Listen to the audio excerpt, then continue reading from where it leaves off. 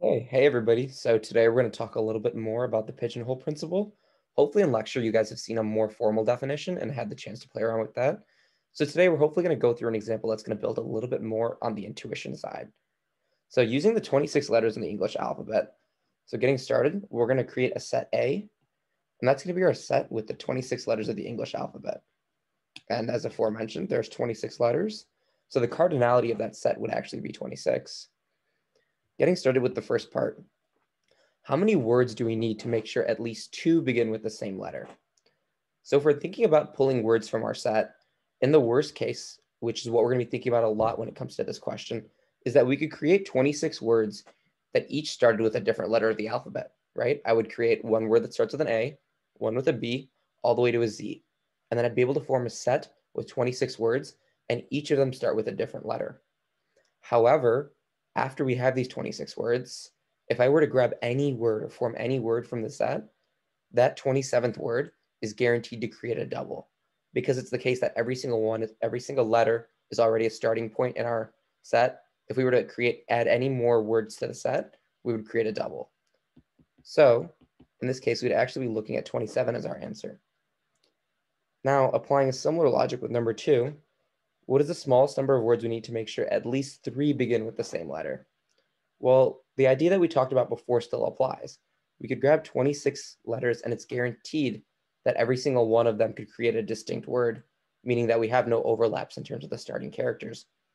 Now, if we applied that again, we could grab 52, which would be 26 plus 26, and now we would have 52 words, and it's the case where only 2 of them share the same starting letter for every single one, meaning we have 2 words that start with an A, 2 words that start with a B, all the way to 2 that start with a Z.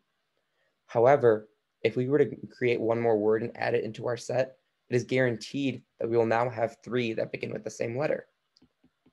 Because of the fact that we had 2 for every single letter, adding one more guarantees that whatever letter we added now has 3. So in total, in the worst case, we'd be able to grab 53 to guarantee that we have at least 3 beginning with the same letter.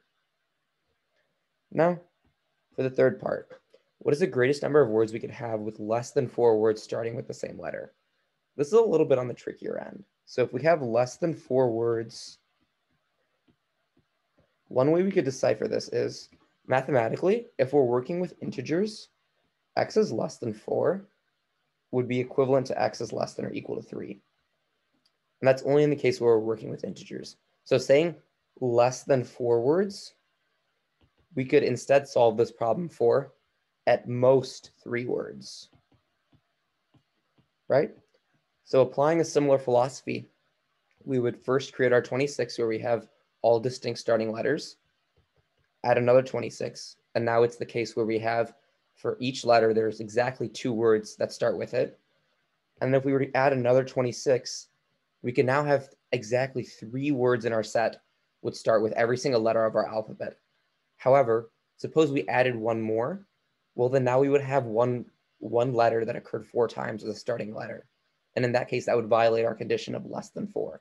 So as such, we're no longer able to add any more words into our set. So summing this up, our total would become 78. Hopefully this question helped a little bit with developing some more on the intuition side with regards to the pigeonhole principle. Thanks for watching.